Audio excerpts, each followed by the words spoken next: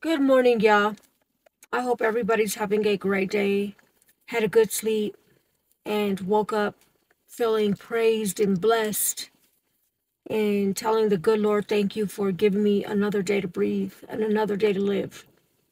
So as I woke up this morning, I always pray and then I put on a motivational speech on my channel.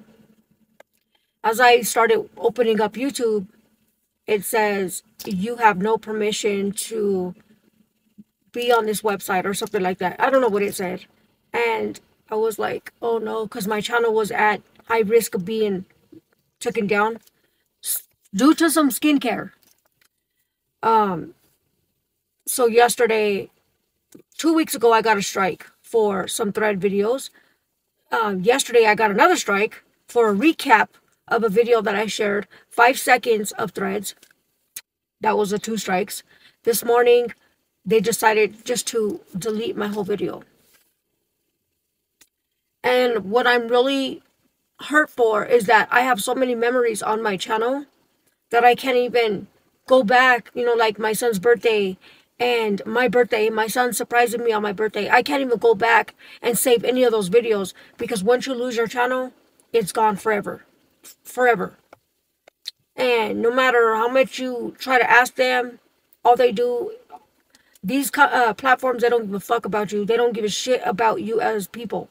But if it wasn't for us as creators to put out content, they wouldn't be where they're at in life. So they should really take it, they should really take that to heart, saying, okay, well, if it wasn't for her, then or what wasn't for him to be creating this content, we wouldn't be where we're at. No, but they don't think like that. People don't think like us.